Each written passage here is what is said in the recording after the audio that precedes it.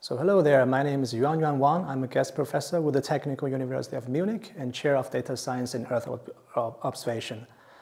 And today I will give a gentle introduction to Bayesian estimation in machine learning for Earth observation. But there will also be mathematical derivations for some of you who might also have some experience and background knowledge. So without further ado, let's start. So first of all, what do I mean by machine learning for Earth observation, right? Because Bayesian estimation can be applied in many different fields. So I'd like to start with an example. Here on the left-hand side, you see the Sentinel-2 image of the European Copernicus program. This is in Delhi of India. And our task is so-called the local climate zones classification. As you can see, the legend is shown on the right-hand side. The local climate zones actually describes the density and morphology of urban structures. And they are called local climate zones because researchers found that these properties have a strong correlation with urban heat output. But apparently there is no physical model, right, to describe the mapping from image pixel values to urban classes. That's why we have to train a machine learning model in order to do so. So here is the result that applying a trained machine learning model on this kind of data. As you can see, the rivers are very well distinguished, as well as you can see lots of small human settlements around this big urban agglomerations, right? So this is an example of a classification problem. And another example is a segmentation problem. So different from classification problem, segmentation is, let's say, a binary classification on a pixel-wise level. So here is the PlanetScope image from Planet Labs of Munich, here in the resolution around 3 to 5 meters.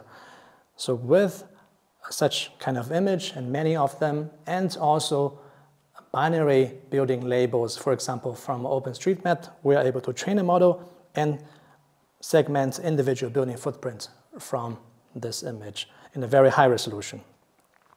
So last but not least, another type of typical problem in machine learning for Earth observation is called this regression problem. So we want to estimate the continuous variable from our input data.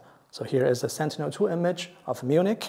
And from a regression machine learning model, we're able to estimate canopy height from input image. Here you can see the tree heights of individual pixels so that we don't have to go to the field and really estimate, measure the tree height.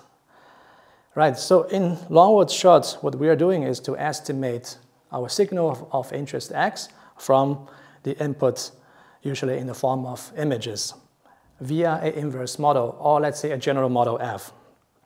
And I put the hat over the signal X here to indicate that it is an estimate, it is noisy.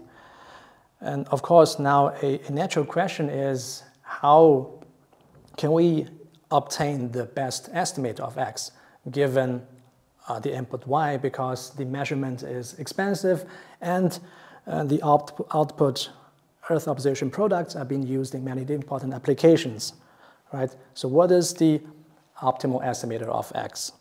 So maybe here we consider a very simple scenario where our model is purely deterministic and linear. So this means that here our measurement Y is equal to the multiplication of the model matrix K with our signal X, and plus some measurement noise. And we can assume the noise is Gaussian. So here maybe this is a homework for you, or you can pause the video for a few minutes and work it out. What is the optimal estimator for X in this scenario?